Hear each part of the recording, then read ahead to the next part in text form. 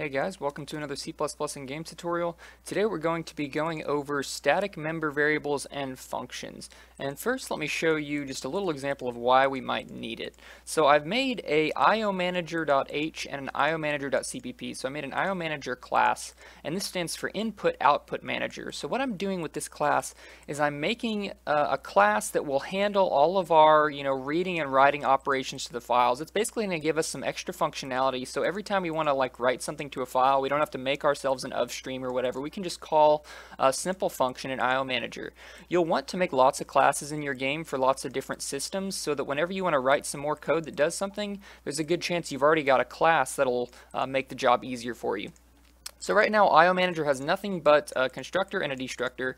Now what I'm going to do is make a function to append text to file. So this is different than just writing text to a file. Normally when you open a file with an of stream and write to it, you're going to delete everything that's already in the file. With the append specifier, what we can do is write to the end of the file without deleting its contents. So let's make a function, and I'm going to make it an integer function. It's going to return an error code with this integer. So I'm going to write integer append to file, and we're going to pass in a string file name, like that. So let's go ahead and include string at the top here, string, and I'm going to do using namespace std. All right, and then we're going to go to, and actually instead of using namespace std, I'm going to do this. I'm going to say std : string. This is actually a more widely accepted way to do it. It does the same thing. What using namespace std says is it says that whenever you see, for instance, string, just assume it's part of the standard library. This makes it so that we are explicitly telling our compiler that string belongs to the standard library. And this is just better practice, because eventually you might be including a bunch more namespaces, and it can get kind of ugly if you're including namespace std at the top. So let's go into iomanager and let's make our little function. I'm going to just copy this right here, and we're going to copy this like that. So we need of stream, so let's include of stream. F stream. It has of stream and if stream. And we're going to make an of stream file, and in the constructor we're going to put the file name, and we're going to put a comma, and then we're going to do and we have to do std of stream, I believe. We're going to do std : ios base : app. And that stands for append. And if you're wondering how I figured out this, well, all I had to do is Google of stream, and I looked at the constructor, and it told me what to do. So there's this, remember documentation, you can look all this up online. The app ios base lets you append to your file. So this will open it up in append mode, and let's go ahead and say if file.fail, and we're going to return 1 for error, and at the end we're going to return 0, meaning it was successful. Okay, so that'll return 1, and then let's go ahead and just, we have to pass in what we want to write. So let's pass in std string data, so that's the data we want to write to the file. String data, and then we're going to just say file data, and then that's it. We're going to return 0. And remember, the destructor for of stream will close the file for you, so you don't have to call file.close. Alright, so now let's use it in our main function. I've already included iomanager, so let's make an iomanager, iomanager, and then we're going to say iomanager.append to file, and let's say test file.text, and let's append hello world like that in a new line. So let's run it and see if it works. And you can see I have using namespace std here. I'm going to get rid of that. Alright, and so it should have appended something. And we have stdcn here. Alright, so let's go ahead and open it up real quick. Open folder in File Explorer. Here's testfile.txt. And I'm going to run it again, and we should get 2 hello worlds. It should not overwrite the contents. Alright, so now I have the folder open along with a bunch of other stuff. And let's go ahead and edit, and there we go. Hello world, hello world. So our append program is working. Now, The only problem with what we did is we have to create an instance of this class in order to call append to file. But maybe we don't want to do this. If we know we only want one IO manager, then it's kind of weird that we have to always make a new IO manager every time we want to append to file anywhere else in our program. Now we could go the dirty route and put like a global IO manager in IO manager, and then we could use this IO manager, but you don't want to do that. So what you can do is, if you only want to have one, basically one IO manager in your whole program, and you want anybody to be able to use it as long as they include IO manager, and you don't want them to have to make an instance of the class, you can use static member functions. Now, a normal member function like this is attached to an instance of a class. So when we make this IO manager up here, when we make IO manager, this append to file is part of that class. When we call append to file, we have to have an instance. However, what we can do is put the static keyword right there. That's all we got to do.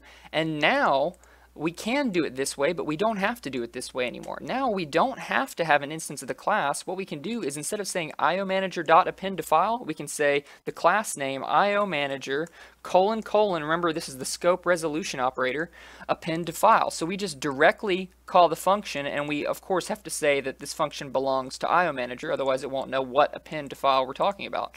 And now this is going to work exactly the same. So when we run it, we should get a hello world in our little file. Where did I put it? Here we go. I have way too much stuff open. And yeah, now we have 3 hello worlds. So that's what a static class is. Whenever somebody says a static class, what they mean is a class that has only static member functions and variables. So what we can do is, since we're making this into a static class, is we don't need a constructor or destructor anymore. Because remember, a constructor and a destructor run when you make an instance of a class. But if we have only static functions in here, then we're not going to ever be making an instance. Now you can have both static static functions and non-static functions. You can do it both ways, but this is a static class, so it's only going to have static functions. Now, we can also do variables. So we're going to make a public variable, and we're going to say, this is kind of useless, but we're going to say like std string last file name. For whatever reason, maybe we want to remember what the last file name we opened was, or something like that. Well, right now, this isn't a static variable, it's an instance variable. So if we tried to go into append to file, let's go there. So this is a static function. If we tried to say, for instance, after we open the file, if we wanted to say, what did I call it? Last file name equals file name.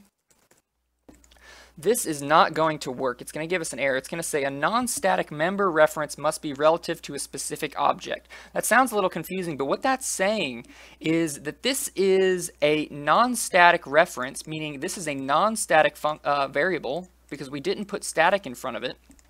And this is a static function. And a non-static variable has to be attached to an instance of a class. But if we go here, you'll see we didn't make an IO manager, right? We just called append to file. So we never made a variable, so it never called any constructor that might initialize this variable or create this variable or allocate memory for this variable. So we can't use that variable at all. If we want to use this variable in a static function, we have to make it a static variable. And when we make it a static variable, it's no longer going to be attached to an instance of the class. So if you were to make instances of this class, they would all share the same static variables. So let's go ahead and say static. Now, when we make a static variable, there's one more additional step we have to do. This is sort of like a little, you could think of it as a for declaration. We have to actually define it again in iomanager.cpp up here at the top, and I deleted these so we don't have those anymore. We have to define it again. We have to say the variable name, and we have to say who it belongs to. So iomanager : last file name. And it's a good idea to initialize it here. We can actually initialize it. So I'm going to say equals the empty string.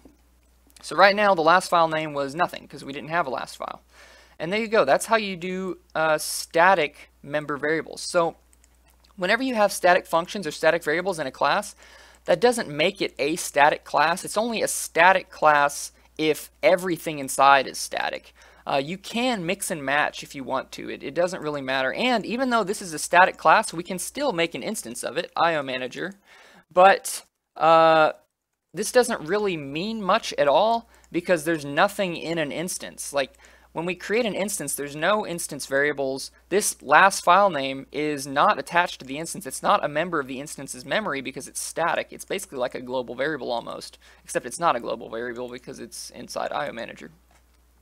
But yeah, static can be really useful for your systems where you only want to have basically one class that can be used anywhere in your program, and you don't want your people to have to be able to, or you don't want them to have to create an IO manager. Now, if you want to have multiple IO managers, say maybe you want to have one IO manager that manages something and one IO manager that manages another, then you probably won't want to use a static class. But probably for the majority of use cases, you could just use a static class for this. And there's a lot of other things you could use static classes for, and static functions and static variables.